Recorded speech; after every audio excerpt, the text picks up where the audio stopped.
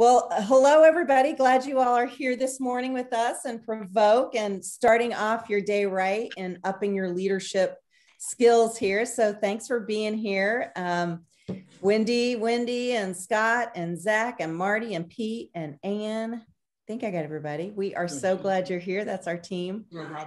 So thanks for joining us. We know it's early, but as Wendy was saying earlier, we now have the sun with us. So that makes it better, right? It's amazing. It's amazing. So if you are not getting emails or reminders, you can go to provokedayton.com and you can sign up for those. You can just scroll to the bottom of the page and put those, add your name to that if you want. And you can either get a text reminder, you can do an email reminder, and we send out the slides and all the information that we have for the Provoke for the month. So you can make sure and get those and you want to sign up. So you can either go to that site and do that, or you can put it in the chat as well. You can put your email there or your phone number if you want to text, and we'll make sure and add you to that, whatever's easiest for you to do that. And we will send these slides out just so everybody's, we give you a lot of information. So we want to make sure and give those to you as well. So we'll send that out.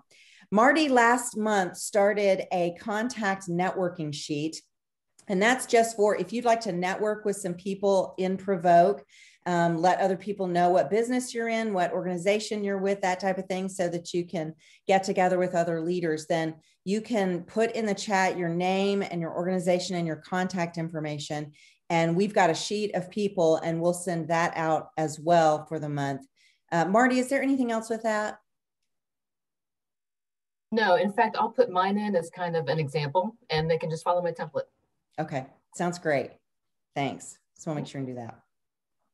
Okay, every year we host the Global Leadership Summit at Southbrook, and it is in August. It's August 5th and 6th, and it is an amazing leadership conference. This conference, it's 2 days, and it just fills me up for the year. It really does. It gives me so much leadership information and ideas and kind of direction for where I'm really going to go for the new year. So that is the Global Leadership Summit. You can go to glsdayton.com to sign up for that. And again, that's on August 5th and 6th, and it's going to be live and digital. So you can do either one you want there.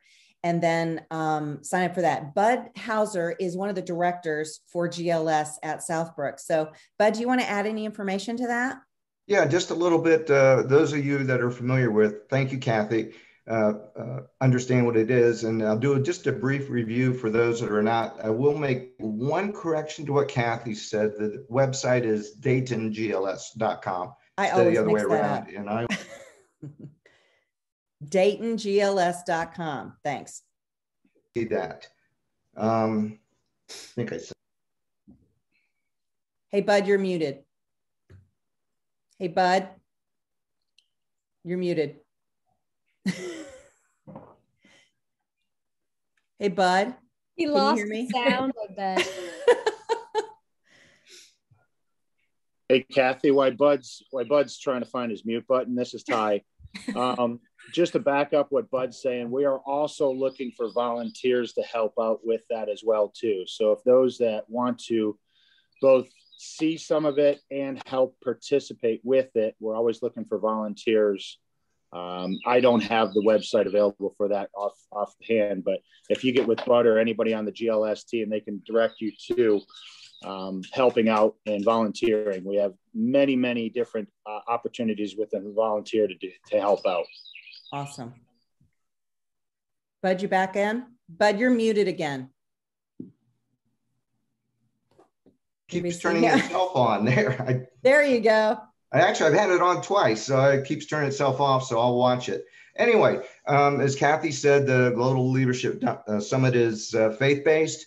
It's a leadership development and collaboration opportunity where you can actually ignite transformation within your city, within your company, within your team, or accelerate transformation that's already underway. And just a little background for those of you that may not be familiar. It's the Global Leadership Summit, which will abbreviate to GLS. It's hosted by the Global Leadership Network out of Chicago. And Southbrook is one of 500 sites in the US and Canada that are going to be offering it. As Kathy said, both live and digitally online. If you prefer that, you'll have your choice. And if you do sign up for the Leadership Summit, you'll have access to all the sessions up to 7 days afterwards, online on demand.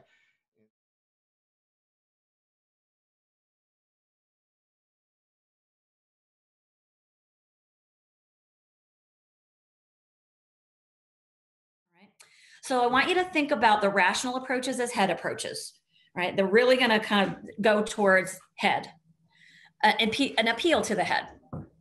Now, and I also want to engage you all in this. So I want you to think about, let's assume that we all are going to take on the role to influence someone to attend the GLS. That's our task, okay? That's who we're, as influencers in this community, that's what we're trying to do, all right? So one approach we could take, we could choose from these set of rational approaches. All right. So the logical persuading is very much about giving facts and logic to explain what you believe. Now you can read the other things on the slide here. So I'm not going to go into these, but this is very frequent. We frequently use this. So Bud actually used this approach when he was talking about GLS. So a couple of things that Bud said, because this is about facts and evidence to support our position, right? So Bud was saying, I really think you should think about coming. It's faith-based. It accelerates transformation. If you sign up, you get access to all the sessions. And then there was a really powerful piece of data, in fact, that he used around Southbrook. If you go through Southbrook, what was it? What was the fact that Bud shared? If you sign up through Southbrook, money, right? It'll be $99. All right. So great job, Bud, right? And really like being logical and persuasion. But let me ask someone else to come off and say, if you were going to use this approach to describe to someone why they should come to GLS, what might be something that you would share in addition to what we've already heard?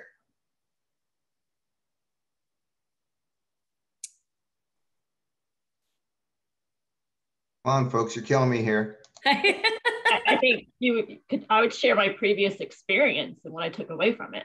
Absolutely, right? So it's like, here's my belief that was so powerful because I was able to take this away from it, right? Beautiful, okay? So again, this is about facts and evidence to support our position. If our position is we want you to come, we're gonna provide facts and evidence, value, that kind of thing. All right, legitimizing. This is about referring to a source of authority is how I'm going to describe this. That source of authority could be a person, an institution, a title, a rank. And it works some of the time, but it's usually combined with other approaches. It doesn't really sit on its own very well, but it could be very powerful in conjunction with others. So if we go here, this is one way that GLS is legitimizing this experience. Why is this a legitimizing technique?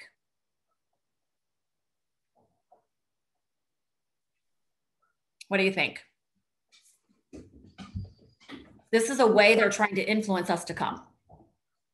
Someone that important is speaking, it must be, worth my time. It must be legit, right? It must be good.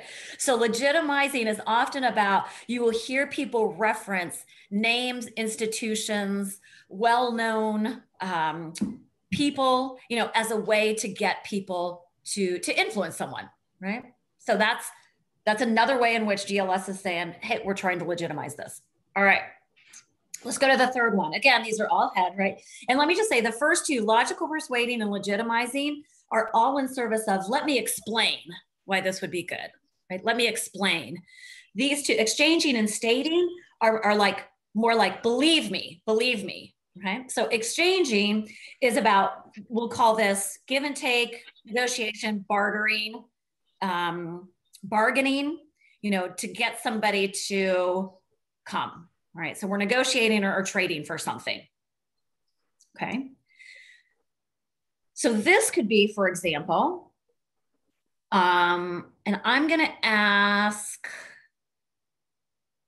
who was talking to us about the volunteers? I'm sorry. Who was? That was me. Hi. Okay, Ty. So I'm going to ask you because I think we could really take that. So let's say we're trying to influence someone to be a volunteer. So Ty, I'm going to ask you to think about how would you use exchanging as an influence technique that might influence someone to be a volunteer? For those who want to spend a couple hours of volunteering their time, they can get the full impact of the GLS opportunity. Yeah. For giving up just a couple hours of their time. Beautiful, right? It's like, hey, this is what you're going to get by giving this, right? It's a give and get, give and take kind of thing. Beautiful. Thank you very much. Yep. The last one is stating. It's just making an assertion about your point of view and what you want someone to believe or accept, right? So it could be as basic as, you have to come, it's going to change your life. Just stating something that we believe to be true. We can overuse this, but it can be really effective when you're really confident in your ideas. Right? And I think, Bud expressed a lot of confidence around the value of GLS. So we really saw stating from him from that perspective. Okay. So again, take a look at these. Identify which of these you think you tend to lean on. Which do you think you tend to use more often than not? Let me pause and see if anybody has any questions or reflections before we go to the next group.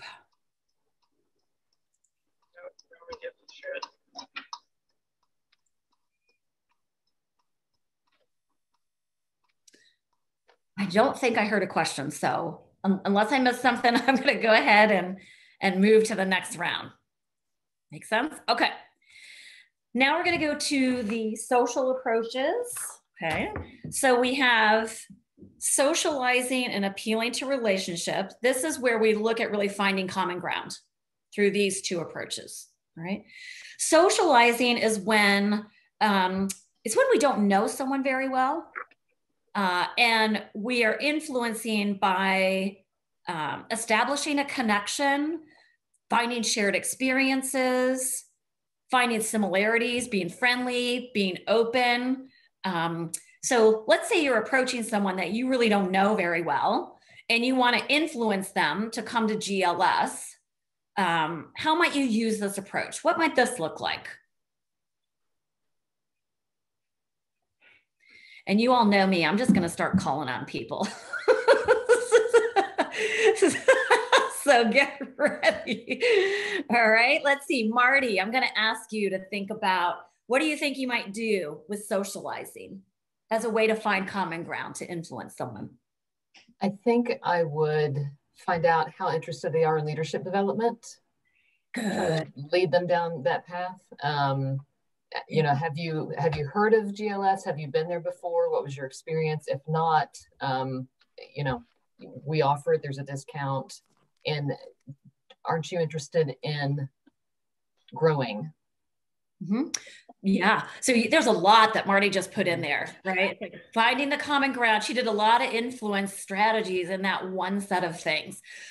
So what's the common ground? Is leadership development a common ground? Ooh, great. Are you interested in faith-based leadership? Oh, this might be the perfect opportunity for it, which might be more like appealing to values, which is in the emotional piece. So see that we can start to pull lots of these as a way to begin to think about influencing others.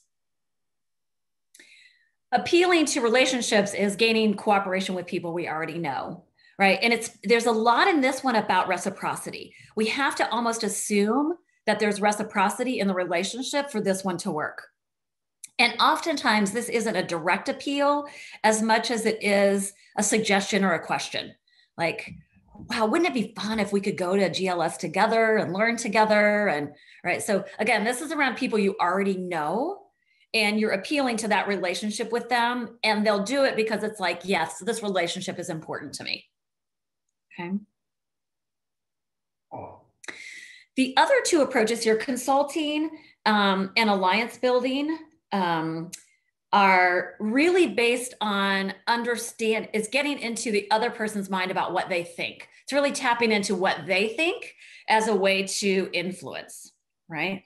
So consulting is very much about engaging others to give them some ownership to the solution. This is where our questions show up.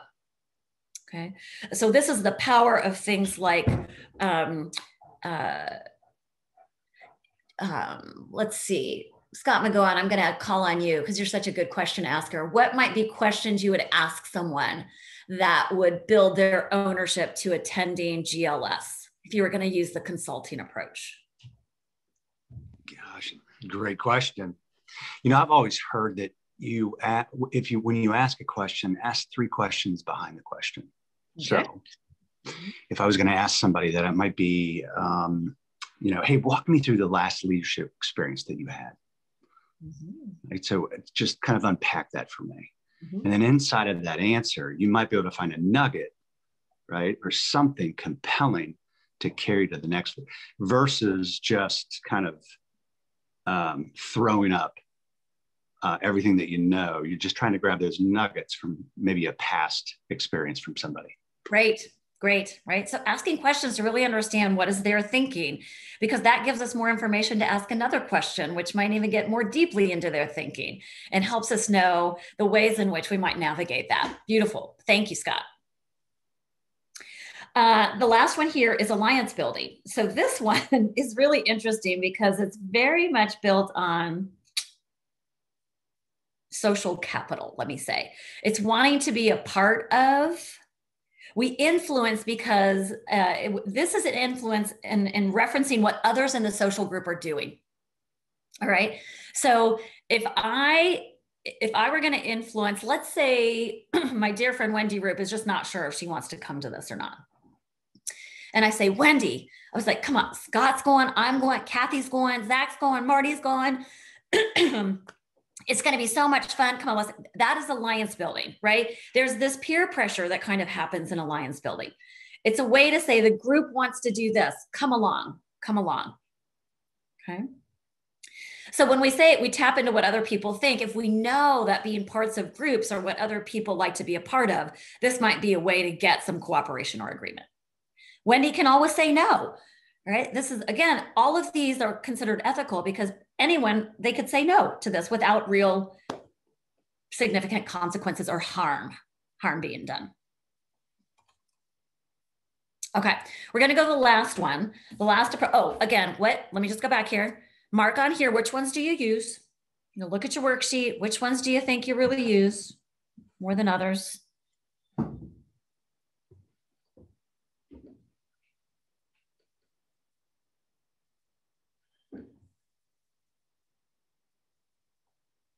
Okay, the last one we're going to go to are emotional approaches. And these are all about tapping into inspiration. And so I would posit that the majority of us who would say there has been an influential person in your life, different than somebody who used influence strategies with you, that an influential person in your life really demonstrated one of these two, is what I would posit. Right? Because this is about engaging our inspiration. So appealing to values, both of the emotional approaches, this is about appealing to the heart, right? Rational is appealing to the head, emotional is appealing to the heart. So appealing to values is connecting with something really deep inside of someone that they hold dear. Right? So we make an emotional appeal to their heart because they hold so dear what's important around what we're offering up. So Kathy Glista, what would be an appeal to values for GLS? Because you can speak to this so eloquently because you already have. And come off mute. Can I know? So I guess the emotional appeal would be the change that it will make in your life, you know, by attending the GLS, and exactly what you're going to gain from the experience for the next year and everything that you will learn. Yeah. Kathy, what do you hold dear about GLS? What does it tap into for you that's so important you wouldn't miss it? What taps into me is the internal value that it brings to me as a leader, but also what I can bring to other people, you know, through the GLS. So I think that's the best thing I could think of. That's beautiful. Thank you. All right. And then the last one we have here in terms of the ethical approaches is modeling, right? And that, especially in leadership roles, people are paying close attention to how we show up, how we act. We as leaders, as parents, as managers, as volunteers, the way our behavior, whatever we're demonstrating our behaviors, it is influencing either positively or negatively, and whether we choose it or not. But if we're very intentional about this, it means we're modeling and showing a way of thinking or a way of being with other people. And I know Wendy Roop has a very powerful story to share that I would like to turn it over to her for a minute to be able to represent these here. So Wendy R. Sure, thanks, Anne. Yeah, when our team was talking about this and the importance of influence and stories, you know, of course, I've been very fortunate in my life to have many incredible people who have influenced. At the end of 2019. And so, of course, he came to mind, and he really influenced me in my career always. You know, he was always cheering me on, kind of had similar backgrounds originally, human resources and so forth, but he was a very traditional guy. And when he shared a Tony Robbins article with me several years ago, and he told me, he just said, you'd be great at this. Like he had just written, you know, on this article, and then he handed it to me and he said, you'd be great at this. And that in itself was life-changing for me. And not that I needed his permission, you know, to go out and do that, but internally I needed his permission to really just believe in myself and have his encouragement to really step into the truth of who I was, you know, who I was meant to be and what I was meant to do. And so he was a huge influence on what I'm doing today. And I don't think he knew it in the moment. We were talking about this earlier. You know, it's like he was intentional to say, oh, I'm gonna talk my daughter into being a coach. But that's what he did, because he was really appealing to the value of what he saw in me. And so, yeah, it's been an incredible journey, and I'm thankful that, you know, he influenced me in that way. Thank you, Wendy. Yeah. I'm so grateful for your dad for influencing you in that way. Thank you, Anne. All right. Okay. So take a look at those emotional approaches, see which, you know, do you lean on those kind of more heavily than others? Right. And we're going to quickly take a look at these that are considered the dark side. Be honest here about which ones you also use, because we've all used them. I've used them. Scott's used them on me. I'm just kidding, Scott. We, especially under stress, these influence techniques can rear their head. All right, so just also pay attention to these. Recognize that they're negative because the person on the other end perceives that it takes away their right to say no, and that they have to say yes to something that is not in their best interest. Okay. So there are 4 here. Avoiding is the most common one. And here's how this looks. The person who is trying to influence us, we don't want to tell them directly no. So what we do instead is we either say nothing or we say yes, and then we go outside of that room and complain to other people about it. Okay, that's what avoiding looks like.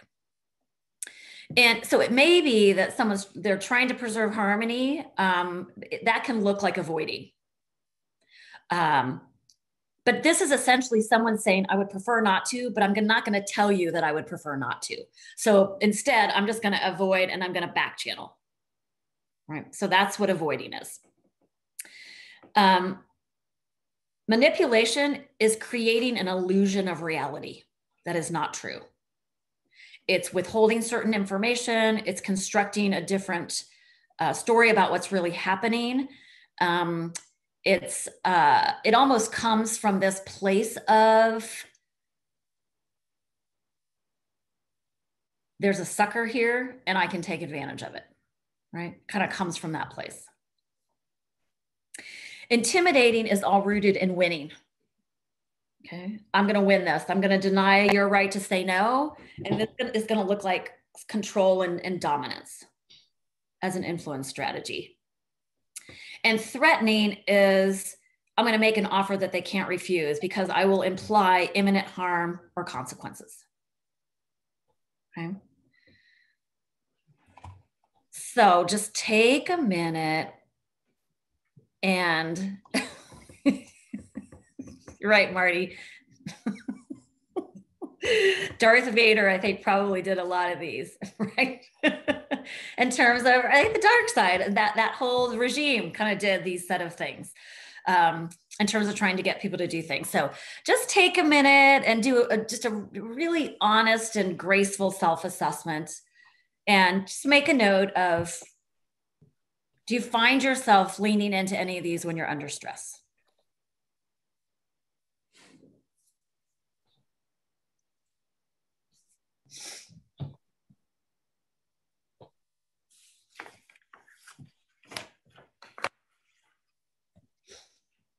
I know my go-to is avoiding. That's the one I'll do. You know, it's really hard looking at these. Some of the verbiage in these make you go, yikes. Yeah.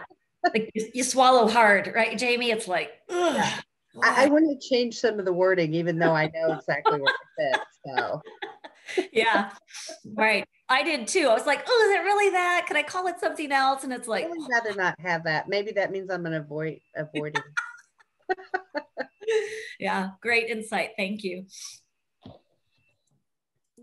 Okay, so here's what, just grab a piece of paper and I want you to be thinking about something here, okay? Because once we kind of understand someone's self-interest, this is what we focused on last month, and we understand that, then we can start to go, given that, these are the influence strategies that I think might make the most sense. And a lot of these are very intuitive based on people you know. Here's another premise that I want to offer to you. The way that people try to influence us is a way they like to be influenced. The way that we notice somebody influencing us tells us information about how they want to be influenced. Okay, so when you look at these questions, I want you to really think about that. So think about someone you want to influence more effectively. And I would ask you to think about a specific situation that's coming up, right? Because influence is contextual. And I want you to just individually take a minute to answer these 5 questions. Right? So get a situation in mind.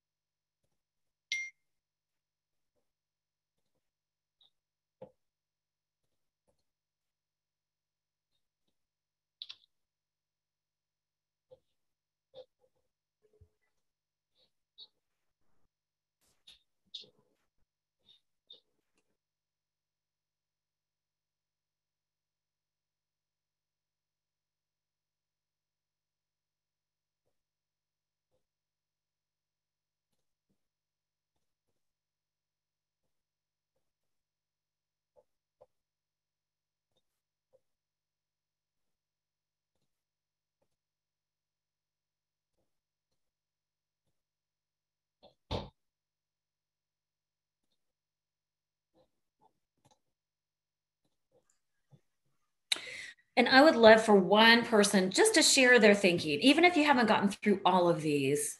Is there someone who's willing to come off and just share your responses to these questions?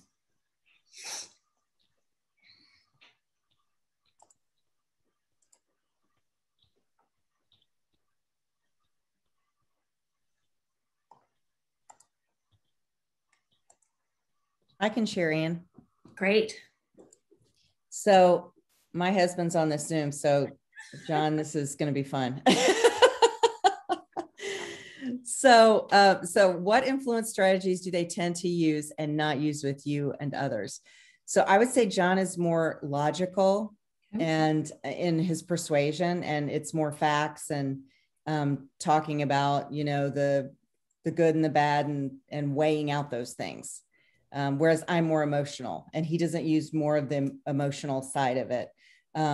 You know, so I'll tend to only use emotional, which may not work all the time with him. Mm-hmm. And after us talking through, like, you know, we had our team meeting about it. I realized this. So what does that tell you about how they might be influenced? So I found this patio furniture that I wanted to get. I started talking to him about all the logical reasons I chose. Why we need that I this chose patio to furniture. possibly officiate. Kathy, this girl right here. Okay. Is that you chose? I'm like, chose for what? I don't know who's talking. Let's see here. I don't either. I'm muted. Thank you. Okay, thanks. Okay, so I started talking to him then about all the logical reasons about, you know, why we need, you know, the old furniture is very old and, you know, that type of thing. And so I started using logical reasons with him about this. So that's really 3, 2 is what have you used? Which ones have worked? And I don't know if it's worked yet. John, we'll have to talk later and see. What different approaches I will try is the emotional one too, because it's a thought of, think of what we can, you know, we can sit on our back porch. You can have a cigar. I can have a glass of wine. It'll be fun to have, you know, it'll be great for parties, that type of thing. So that would be the other approach. What would the approach look like in action? I think that's what I would, you know, those are the things that I would say. What nonverbals would you express? That's what I wasn't sure about. If you could explain that, what nonverbals would I express? I'm not sure. Yeah. So, I love it, right? Because, you know, 7% of communication are words, the words we use, right? The other 93% are the way in which we use them and the way in which we, you know, kind of do I want to sit next to this person when I'm having this conversation? Do I want to sit across from this person when I'm having the conversation? Do I want to stand up so John's sitting down while I have this conversation? You know, there are all these things we can think about that are more than just the words we express that signal to people, am I with you in this? Are we, you know, is this, I'm really making a declaration because it's something that needs to happen and I want you to do it, which is more stating, you know, so all of those things, the way in which we then express those things are going to be different. So that was why I just wanted you to consider it, Kathy, because they're such an important part of it. So I heard you also, you chose a social approach, which is appealing to your relationship with John. And so I think it's rational. What's the data? Appealing to relationship about what, you know, how much fun you could have, and you know that he cares deeply about you and what you can do to enjoy together. And then the values of appealing to values of gathering and community and you know, we love that with each other. So Kathy, you right? I love it because now you're more inclusive of multiple approaches that may increase the likelihood. I'm going to look at John's face. Increase the likelihood that the patio furniture may come. John, we would love to hear your reflections.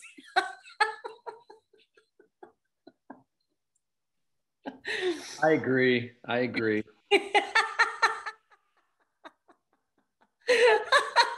See how much love there is there. When you have love, you can appeal to relationship. It's beautiful. All right. Kathy, thank you so much. So what we're going to encourage you to do is just take this set of questions and try them out and play with other strategies that you might not use as often and see how it works for you. All right. So Scott, I think I'm turning it over to you, my friend. Wonderful. Well, welcome everybody. I'm trying to drive this on my phone. I'm in a hotel room in Cleveland and my Wi-Fi, so I'm going to try to figure this out. And I've got these funky reading glasses that were stuck in the bottom of a briefcase. So I think probably that the best cure for the soul is a quiet mind. And when I think of how we influence people, for me specifically, I have to look at maybe potentially, am I selfish in that? So where in my life maybe do I care more about myself than the other person? Am I self-seeking? And a lot of us have had this happen to us, where we're influenced to do something and somebody else takes the credit for it. So am I self-seeking in that? Or am I dishonest? Am I telling somebody all the truth about it? Am I really being honest about that? And then ultimately, what am I afraid of? When I can clean the deck chairs of those 4 things in my life, then I have a quiet mind and I have a quiet soul. Because truthfully, my past in my life, Pace was a liar. Pace told me lies, big lies. Pace told me that the more I worked, the more I accumulated in stuff, the more successful I was. And it was a gigantic lie in my life.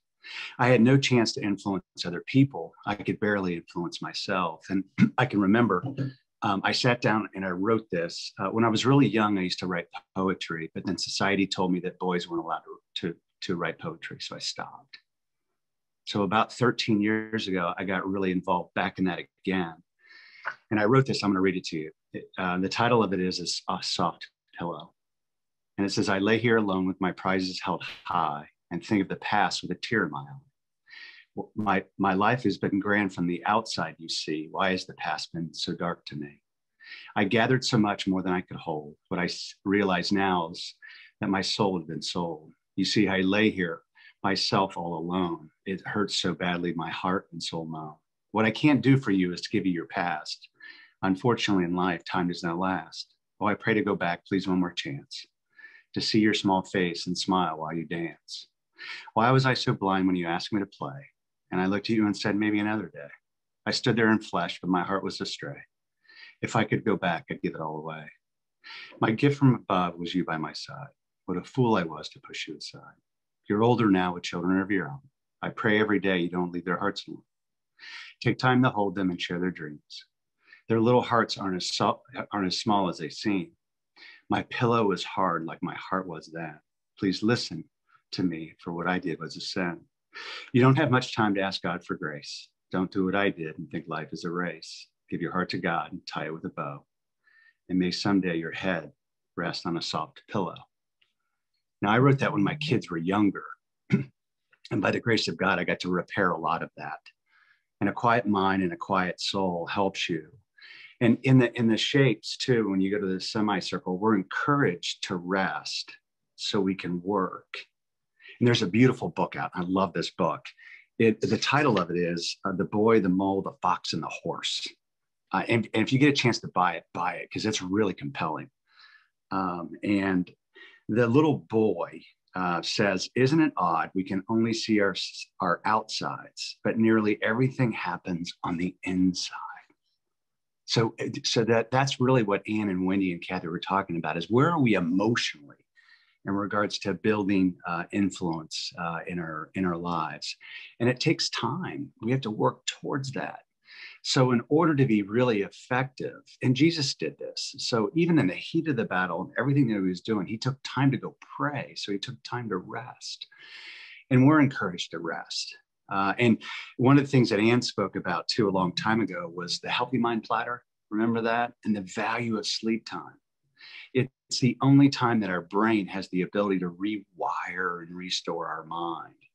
And I had no respect for sleep growing up, none. Matter of fact, I thought people that slept or took naps were lazy. What an arrogant, ignorant thought that is, because it's not. When we get rest, we have patience. We have more patience. We're more quiet. we can maybe use our five senses a little deeper and a little more, probably a little more intuitively. So it's really important. So the next slide. So influence requires thought and requires our time. And so when we think about that, I love what Anne was speaking about too, in regards to, hey, how does somebody else influence you? And potentially that's how they want to be influenced. And that's really powerful. And I can't wait for John to sit down with Kathy when we get off this call and say, let's just go buy that patio furniture. So if anyone's interested in patio furniture, join us at the next Provoke and we will do the same. Anyway, it's great. I love John. I love Kathy. I love you both. It was awesome. But you have to spend time in building your approach. So, you know, where would that be? Is it more rational? Is it social? Is it emotional? And you've got to maybe take time to explore that in grace and in truth and how we're talking to people about that. And I love the invitation challenge when we talk about grace without truth is meaningless. Truth without grace is mean. But when we spend time putting that together and maybe even writing some notes down to make sure that we don't forget what the target that we're aiming towards, it can help us. And then lastly, just time to explore the circle and where can we observe, reflect, discuss in our lives when we attempt to move forward and do this? Because there's no question when we're more intentional about this, there's no question we can have more influence. But we're also going to make a ton of mistakes.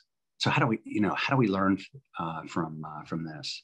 Influence has affected everybody on this call. Everybody in this call has been influenced by somebody in their heart. And this week is National Teacher Week. And I had a third grade teacher. Her name was Mrs. Gardecki. And she was, those of you that are older might remember this name. If you're younger, you have no idea who this is. But her name was Doris Day, and she was an actress. And my third grade teacher, Mrs. Gardecki, looked just like that. And I never did my homework, and I never turned it in. And I never liked going to school. I didn't like it. And Mrs. Gardecki came up to me one day, and she put her hand on my shoulder. I'll never forget this. And she said, "Can you help me?" And because back then, looking back, I probably didn't have a lot of respect for myself, but I had respect for Mrs. Gardecki. Probably because I was a boy and she was pretty. But I had respect for her. And she said, "Hey, Scott, we're having this contest in our school. The teacher that gets the most homework turned in by students wins a prize." And I was like, wow. She said, "Can you help me win that prize?" And I was like, sure. So I went home that night, I did my homework, and I turned it in. And the next day I turned it in. The next day I turned it in. I was real excited about going in. Gosh, and I'm getting emotional talking about this, but I was real excited about going in and handing that to Mrs. Gardecki and watching her smile. But an uncanny thing happened, and I think she knew this from the very beginning, is after about 2 weeks, I really enjoyed doing my homework. And I enjoyed smiling back. And it was probably the most influential tap on the shoulder that I got was from Mrs. Gardecki. And all of you have been influenced by somebody in your lives. And what we're really encouraging to do as we leave here today is we need some stories. People believe and they get attached to stories in really big ways. And what's even most amazing about the human condition is people want to be part of a story. So when you're telling a story and it's compelling and it's interesting and it's heartfelt, what's interesting, most people want to, they want to jump in that chapter. They want to be a part of the next chapter. They want to be a part of that. So what we want to do is we want to tell stories. So if you've got a story and you can tell it, I would love to hear your story. So in the next 30 days, I've got my email address here. It's horribly long. It's psmcgowan@mcgowanbravener.com. If you could send me maybe some stories about how you've influenced people over the last 30 days, we'd love to put that out on Provoke and be able to just tell some stories. So we are right at 8 a.m. We are right on time. I'd like to really thank Hannah for joining us today. So thanks for getting up early and joining us. I hope this was useful. Hannah, I might, before we leave, do you have any questions for Provoke or anything you'd like to say or add before we leave? Hey, thank you so much. That was super helpful. I can see the value and why Provoke has continued on for so many years. You've been doing this since about 2017, right? Yep. Okay. No, I don't have any questions. Well, perfect. Well, thanks for joining us for sure. And hopefully, hey, Hannah, I'll make a deal. If you want to go to GLS, I'll buy your ticket. So if you're interested in doing that, you're going to love it. It's August. All you do, just send me an email and I'll let you and let me know. Cool. All right. Great. Thank you guys so much. Well, today is May 4th. And as Marty said, may the 4th be with you. And tomorrow is May 5th and my grandson's 5th birthday. So I'm really excited about that. And then join us next time on June 7th, 7 a.m. Provoke. And have an amazing, blessed day. And thanks for influencing me. Take care. Bye, everyone. Bye, everybody. Have a great day. Bye.